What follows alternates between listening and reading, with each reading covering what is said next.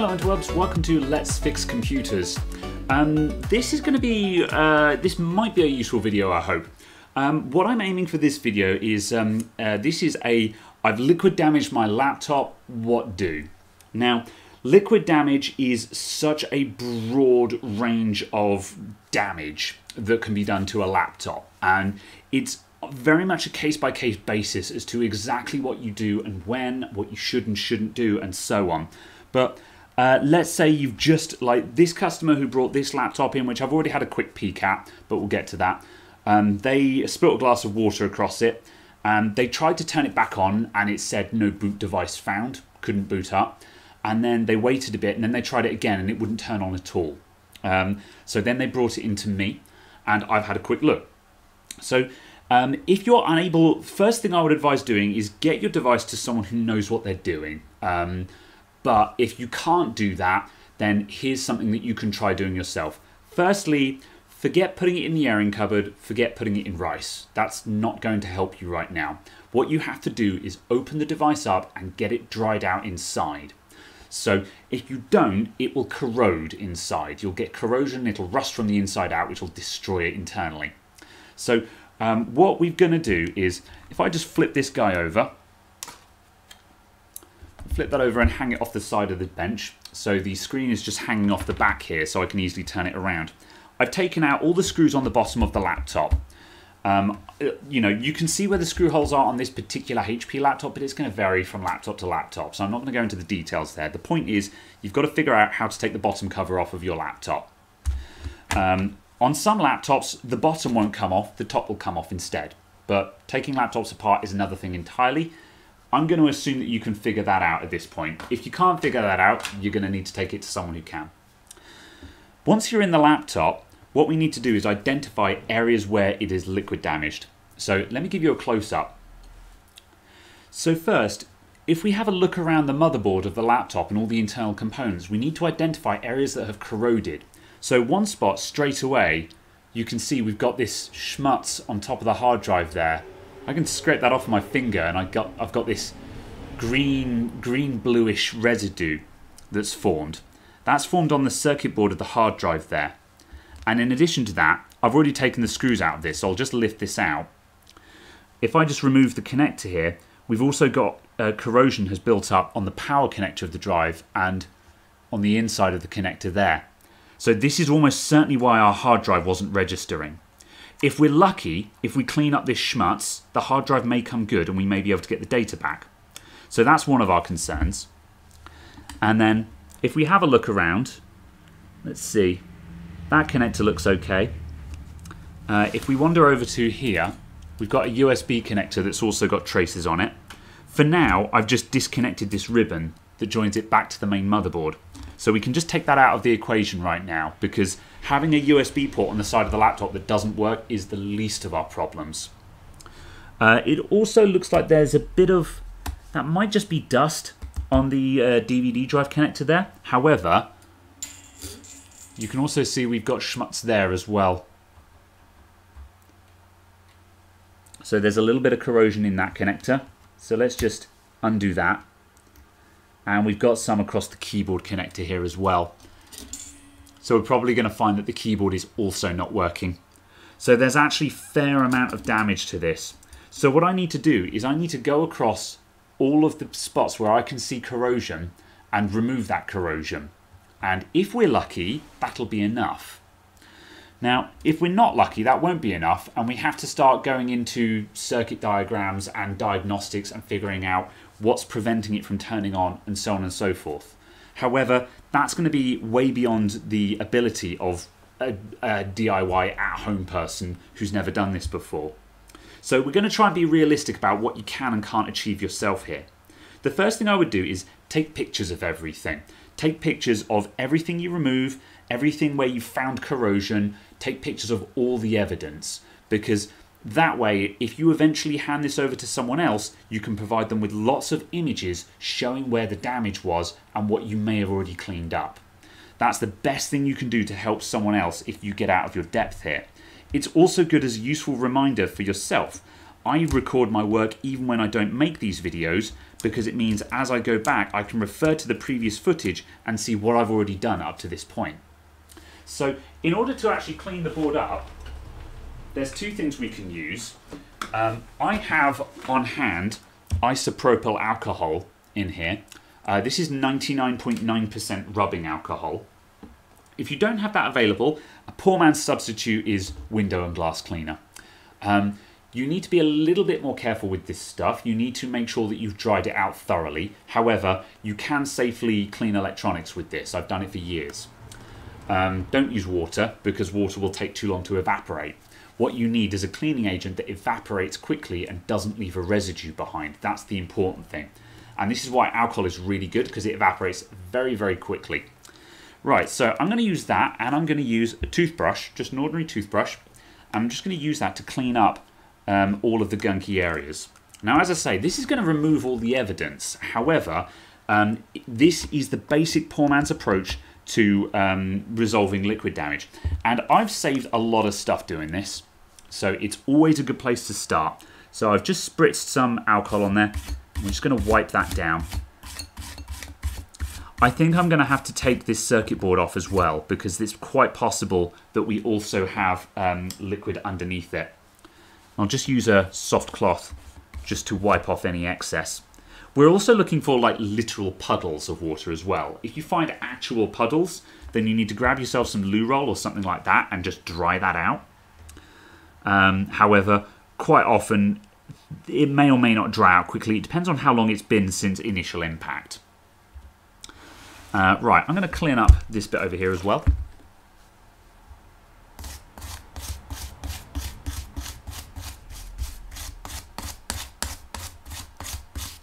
Can I take that out easily? There's one screw holding that in. Let's just take this out and we can inspect it. Alright, so this is just dust on this side. That's okay. Not fussed about dust. I'm going to look inside the connector. And I can't see any green schmutz in there, so that looks good. I think this guy's going to be okay. And that is good because it's got a power LED on it. So we kind of want this to work so we can see what we're doing when we try and power the laptop back up again. Okay. Right, and I'll clean up these connectors as well.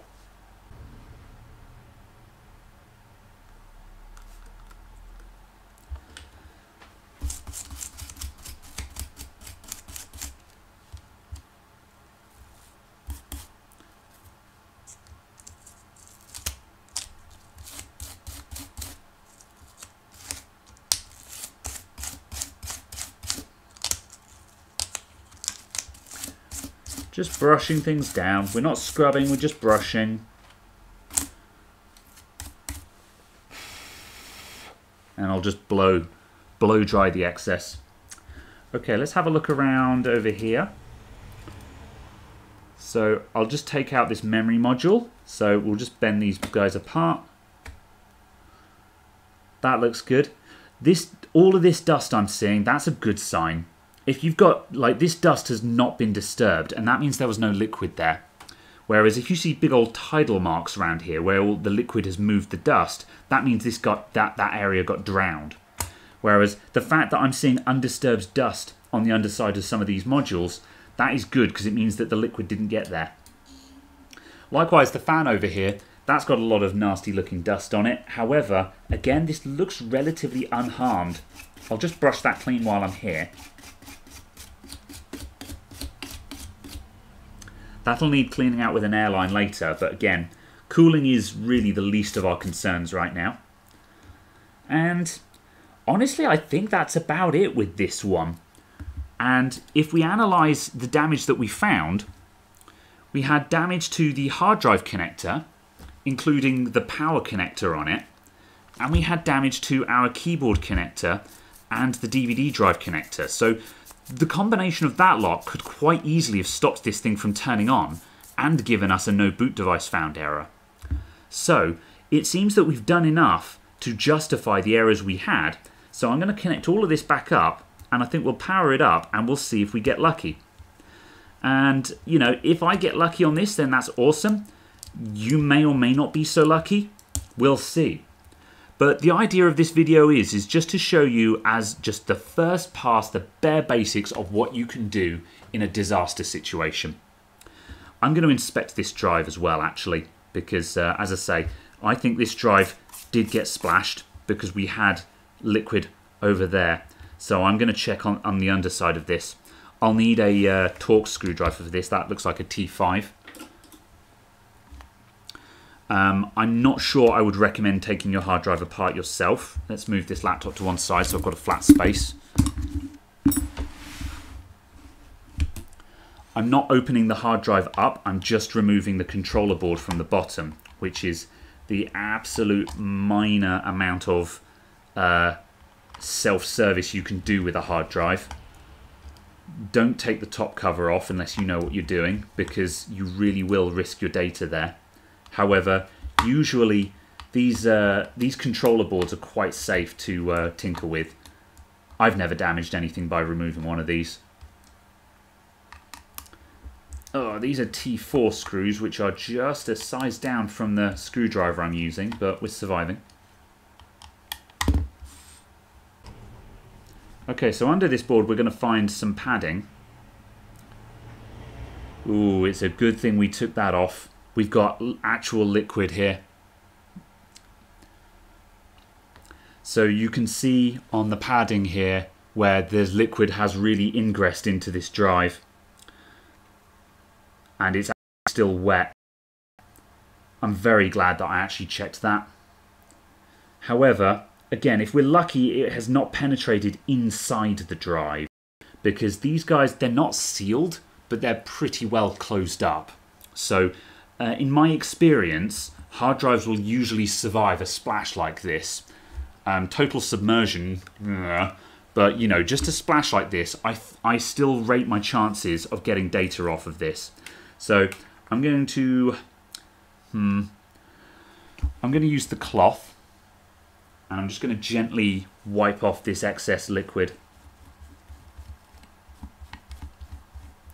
I should once again remind you that really, if you're dealing with something like this, I would recommend talking to someone who knows what they're doing rather than doing it yourself. Disclaimers and all that. However, you know, not everyone has that luxury. And if you're stuck, then, you know, maybe this will help. Right, I'm going to squirt the alcohol onto the brush this time rather than directly onto the device. I'm just going to gently brush down that connector.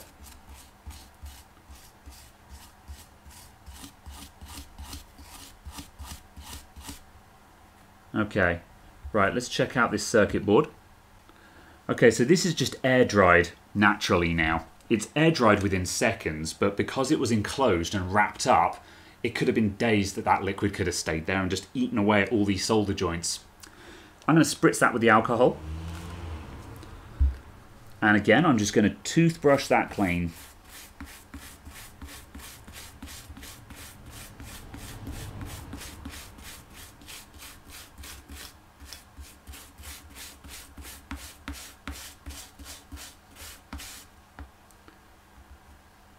And I'll just have a quick look on the inside of the connector. Yeah, the connector looks good because we've already cleaned that up from outside. And I can't see anything that looks really bad. When looking for damage, I'm looking for any of these surface mount components where the metal ends have gone like black or something like that. So right now, the ends of like this capacitor here, and like these capacitors, these are all silver and shiny. These ones have dulled slightly where there's been some corrosion there, but they haven't gone black. Nothing has exploded or burnt up or anything like that. So there's a good chance that this is all absolutely fine. And now we've removed the corrosion, those circuits should return to normal working order as long as they haven't already burnt out. But if they had already burnt out because there'd been power under a short circuit condition, then I would expect to see like black marks and horribleness like that. Right, I'm going to drown this in alcohol to try and drive out the moisture. I don't know how effective that's going to be. Oh, that just broke up straight away. Fine. This thing is not really structurally integral. It's just there to prevent moisture getting in. Now, I'm just going to quickly try and dry this in front of my heater. I'll be right back.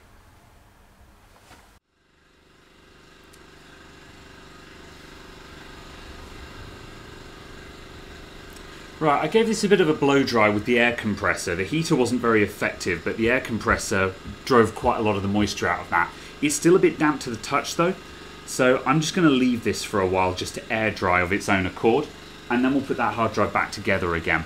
So I will see you guys after the cut. I'm going to leave all this alone just so that everything can air dry. And then we'll come back, we'll put it back together again, and with a bit of luck we should get a boot from this laptop.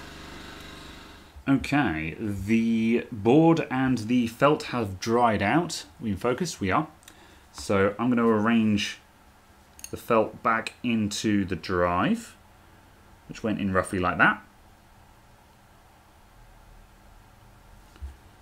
And we'll put this board back on top. I'm just going to give that another look over. Yeah, I'm content with that. Lay that into place. And we'll screw the lid back down on that. And then what I might do, I might just plug this hard drive into my workstation just to see if it actually spins up and runs before we run it off the laptop. Because obviously at this point I have 2 points of interest. One is getting the laptop up and running again. The other is being able to recover the data. The data is more important than the laptop at this point because unsurprisingly there's no backup. So if I can get the data back first, as far as I'm concerned, my primary objective is achieved. And then if the laptop also works, then that is an added bonus. Given that laptops are quite difficult to get hold of at the time of making this video because of a current pandemic, I think the customer would be most grateful with not having to buy a new one.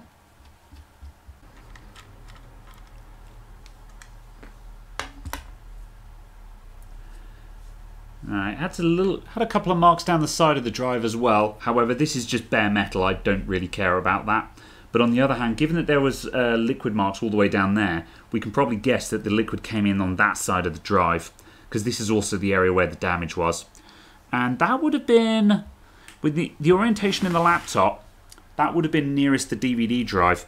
So we could probably theorize that if liquid was spilled on top of the keyboard, it came in through this area and flowed in. Realistically, I think we really should take the motherboard out and inspect the other side of it as well. So I think I'm going to do that in a moment. First, I'm going to plug this hard drive into my laptop so I can find out if we've got the data or not. And then we'll move on to taking out that motherboard. Okay, I'm going to plug this into a USB hard drive dock I've got set up under the counter here. It didn't crash the computer. The disk has spun up and it looks like it's reading. Is it going to mount? Okay, the drive has mounted as well. I'm currently trying to access the user folder. If I can get into this user folder, I'm going to copy all of the data out here. First rule of data recovery, if you get access to the drive at any time, back it up right now. There have been too many times where I've plugged in a drive and it's mounted. I've been like, yeah, it's fine, we'll get that later. Later on, it has not mounted. The moment you see the data you're trying to get, grab it right there, right now. While I wait for that to access and copy, we're going to take this motherboard out because we've seen evidence that the liquid probably came in through the keyboard, so we better check the other side of the logic board to make sure there's nothing horrifying there. So I'm just going to disconnect all of these wires and we'll take it out.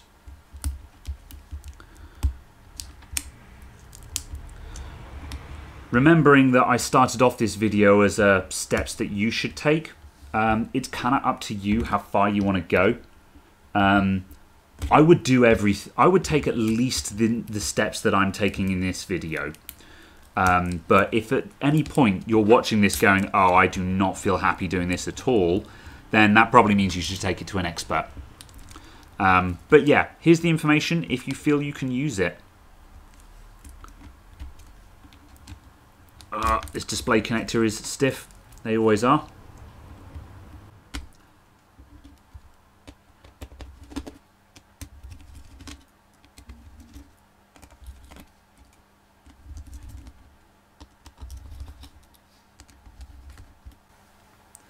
Okay, I've removed all of the screws and disconnected all the wires, so this board should lift out now. Oh, I missed one.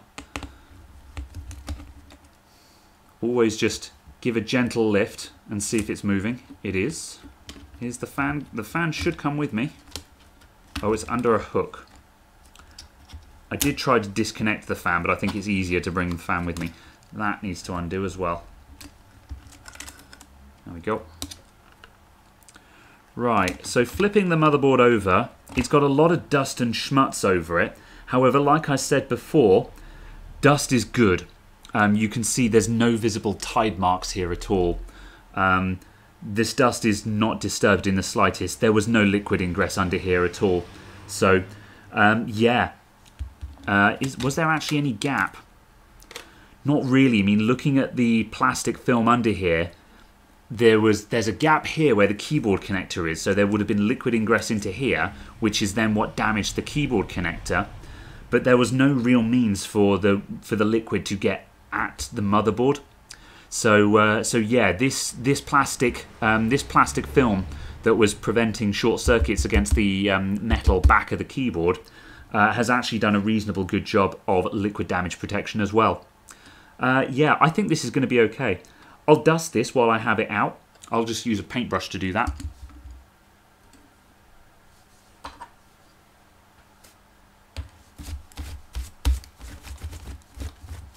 If you live in an area where static electricity is prevalent, I would recommend not doing this. However, I'm in the UK. There's a lot of humidity. Static is not a thing here. There we go. This is smoker's dust, as I call it, which is where there's been a smoker in the house. Maybe the owner, maybe someone else. And the tar in the smoke makes the dust go all claggy and heavy and brown and sticky like this. Ruins laptops. Very nasty stuff. That's enough for now, I think. I'm going to put this motherboard back in. There's not much more to see here.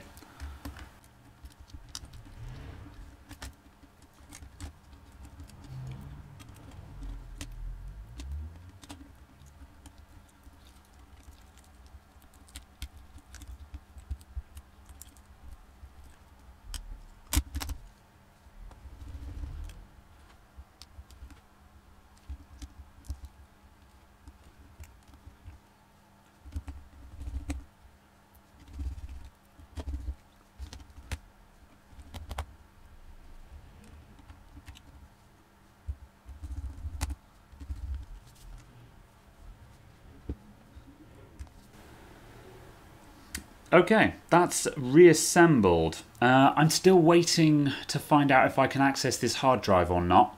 I'm waiting for it to give me permission to the user folder. If this doesn't work soon, I'm probably going to cancel it and I'm going to plug the drive into my MacBook instead. MacOS is really good at accessing damaged Windows volumes because it will mount the drive as read-only. And because it's mounting it in a completely different way to how Windows would access the drive, it drastically increases your chances of getting to the data. It's not because macOS is magical, wonderful, or anything like that. It's just simply because it's different.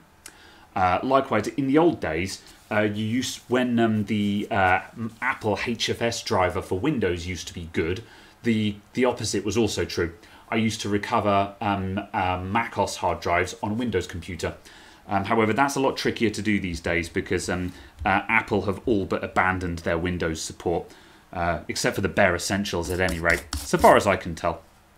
Anyway, right, while I wait for that, I think I'm going to power this thing on and see if it starts, because if this thing turns on, then that will be pretty good. That means that we've got a working laptop at least. So I'm going to turn the laptop over and I'm going to grab a charger for it. Okay, so we're running this with the bottom case and stuff off, which isn't great for ventilation and all of that, but I'm not particularly bothered about that right now. Have we got... Yeah, we have got a charge light on the side. That's a good start. Power. We have a power light on the side. We have screen output. We've got a line across the display. and it says boot device not found, which is normal because there's no hard drive connected. That line across the display, I'm not sure what that's about. That's likely to be... This laptop is fairly well worn. I'm guessing that was already there, because that doesn't look like something from liquid damage to me. That doesn't match up with liquid damage. This is more just rough treatment of the LCD. It might even be just a graphical glitch that disappears. So I'm not too fussed about that right now. There's no other usual... another classic sign of liquid damage to an LCD is you'll see if the liquid gets between the layers of the LCD, it'll climb through capillary action between the sheets of the LCD, and you'll get a weird kind of fractal effect, like a crystalline shape form in the LCD, which it still works, it just impacts the display quality. In any case, that laptop is turning on, so that's great. I'm going to unplug that for now. So I think the laptop is saved. Now we're just waiting to find out whether that data is okay or not, and whether the hard drive is okay or not. So I'm going to pause and I'll get back to you on that. Okay, right, I managed to recover the data from the drive by plugging it into my MacBook, which, as I mentioned, makes things a bit easier. The drive doesn't feel like it's failing. However, in order to just skip past any NTFS or Windows partitions, plugging it into a Mac just jumped me past that point. So I've gotten all the vital data off the laptop, and now I'm doing a full backup using Drive Snapshot, which you can see running here.